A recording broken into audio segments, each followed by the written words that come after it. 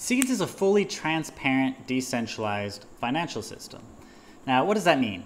When we say transparent, that means you could see everything that's happening within that financial system. Now, how this compares with our legacy financial institutions is that they operate in the shadows and they benefit from the opaqueness of those financial systems. You know, a report came out recently that the federal government of the United States lost around $21 trillion. Like, that's a mind-boggling amount of money that was misplaced. There was an accounting error and they don't know where this money went. So they say. So this is an interesting predicament. Yeah, we're not going to go down that rabbit hole. So the idea here is it's only transparent and you only are able to see what's going on if you know how to actually query the blockchain. So that's what I'm going to give a crash course on right now, is how to actually look up what's interesting and what you might want to know within the SEEDS financial system. So SEEDS and Hypha, which I'm also going to talk about, are both on top of the Telos blockchain. So what we're going to do is we're going to go to a Telos block explorer, which is where we're at right now. So blocks.io is a block explorer for EOSIO blockchains, Telos being one of them. So if you go to telos.blocks.io, it brings you to this block explorer. So here's where you then get to put on any of the accounts. So I'm going to link all the interesting accounts that I'm going to go over here within the show notes. But first we're going to go over the token.seeds. So this is the main contract for the SEEDS token. And if you come to this account, you're actually going to go down and see every single transaction that's being made with SEEDS. So you get to see, you know, Nudex sent some tokens. You know, someone sent tokens to Nudex, etc. So obviously people are buying and selling tokens on Nudex, that exchange. You get to see people are sending tokens to each other and everything that's happening. So there's been quite a bit of transactions in one day. Or actually, all these transactions are only within the matter of a couple hours. Anyway, so you actually get to see everything that's happening within that SEEDS contract. Second, and here's a very interesting piece of information, is within that token.seeds contract, you get to see all the top token holders. So now you don't have to take anybody's word for it how SEEDS are actually being distributed. You actually get to go and see for yourself how SEEDS are distributed, who the whales are, so to speak, which accounts are holding the most tokens and why they might be holding them. And then how are those accounts then spending those tokens? So the .seeds accounts that you see here, these are SEEDS system accounts. So these are official contracts and official accounts within the SEEDS ecosystem. And SEEDS itself is the only one that owns that .seeds account. So if you see .seeds as an account name, then you know it's an official SEEDS account. So you see gift.seeds. Now this is our campaign account that the citizens of SEEDS are actually governing to be able to distribute tokens. So you see that that does in fact have nearly 35% because it's already issued a very small fraction already. You see the next highest account holder is that bank.seeds account. Now this one, you know, is locked up and these seeds aren't being spent, which is what you see here. It's still in escrow. Then you go down and there's Hypha.seeds. Now these are seeds that Hypha is holding that are in escrow, so that organization. Then you see Allies.seeds, and this is the account that's holding the allies, etc. So you get to go down and you get to see all the main account holders are actually those system contracts. So you don't see any individual in here that's holding more seeds than any of the system accounts.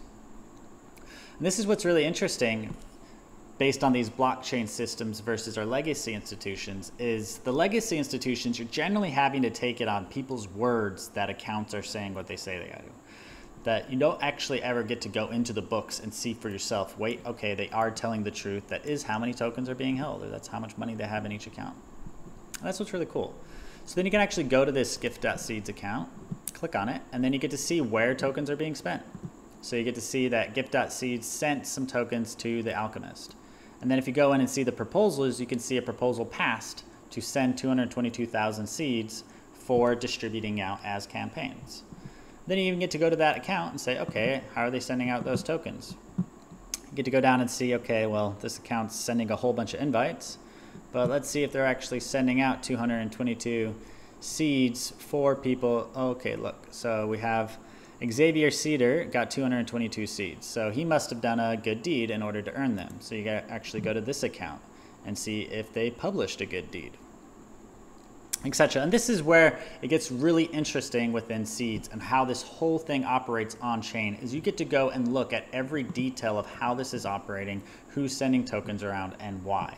So this moves our current institutions, our current legacy financial institutions. They thrive in the shadows. They thrive in the opacity of how they're actually moving money. This is how fraud is possible. This is how money laundering is possible. And all those crimes that are money-based crimes are only possible because they operate in the shadows. But once we bring everything into this transparent realm, it becomes much more difficult to abuse people and abuse entire countries and manipulate things, because now we can see for ourselves how everything's operating. And this is that paradigm shift that blockchain is operating, is to bring everything into the light, for everything to become transparent, and for people to be able to see how things are actually working. So another really interesting contract is the join.seeds one. And this is the one that's actually inviting people. So anytime you send an invite, it actually goes through the join.seeds account. So you can come here and you get to see all the new accounts that are being made. So if you filter it by just account, because otherwise you're going to see that this account is making a lot of different transactions, because when a new account is made, it's actually staking some Telos for it in order to give some bandwidth on the Telos blockchain to that account. So you get to see that this account is sending out Telos, it's sending out the seeds that are being gifted to that account, etc. But if you actually filter it by account, then you get to see all the new accounts that are being created within SEEDS. And you get to see that, okay, quite a bit are actually being created recently. And then you get to see all the different account names that are being created. So, Avalon Love, awesome. And I actually love coming through here and seeing all the creativity of the new names of all the people that are coming in. So anyway, this is where you get to see every new account that's being created, if you'd like to do that. Another really interesting account is the Telos2.seeds. So this is the exchange contract that Hypha set up for people to be able to buy tokens from. And this is where you get to see the total funding too. So you can see that it's holding about $2,000 worth of Telos. So you get to know how much Telos so far Hypha's raised selling SEEDS. And then you get to come down and actually see the current price. So you see that the current US dollar price for SEEDS is 90.9091 seeds per dollar. So if you know that if you send a Telos to this account, then this is the exchange rate that you're getting. You see the citizen limit, you see the resident limit, and the visitor limit. So all of the contract details of how this operates is clear and transparent for anyone to come and actually see for themselves how this is working. So now you get to go over to the account and see, okay, how many people are buying SEEDS with Telos. So you get to see, oh, this person actually received 13,000 SEEDS. So they sent in some Telos and they got some SEEDS out. And you get to go through and see all the people who are actually buying SEEDS with this contract. So if you come back to the main token.seeds account, let's follow this back a little bit. This is where I'd recommend going if you want to see anything that's happening, where all the main tokens are being stored and how everything is going on, who the main token holders are, etc. This only shows the top 500 accounts, so you can go through and see all 500 of the accounts, find you, how you rank amongst them all, and all that good stuff.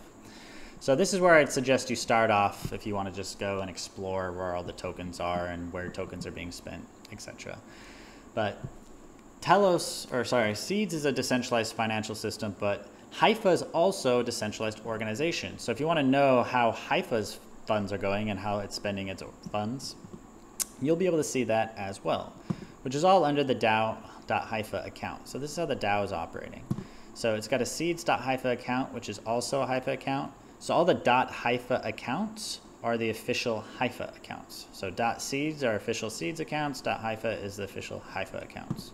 And we do this for maximum transparency. We don't want to have all these opaque, hard to understand account names. We want to make it very clear and transparent where funds are and why they're there. So now you get to go to the DAO.Hypha account and see how Hypha itself is spending its tokens.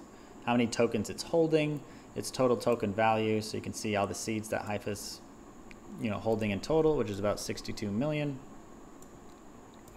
And then how's it spending its money.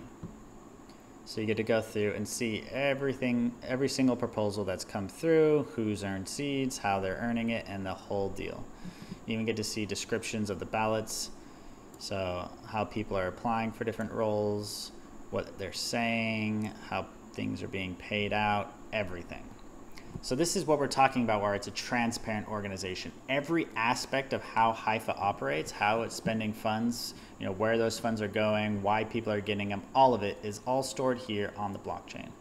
Now, it's a little bit hard to understand, like the UI is not perfect in these block explorers, but that's what the Hypha, the UI for the Hypha organization itself is meant to do, is take this information and translate it in a much more beautiful way so that we can interact with it better.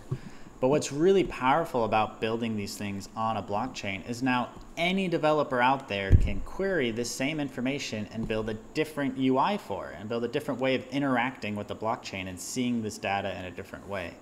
So yes, we're building applications to interact with Seeds as a blockchain, but anyone else can, and anyone can use this same data. So this is another one of those paradigm shifts from current tech companies today. They take all their data and they silo it so that no one has access to it except for them. And oftentimes they're selling it and using it to exploit people. But the blockchain is very different, where it makes that totally transparent. It doesn't make it, doesn't put it in a silo, and it doesn't restrict access to it.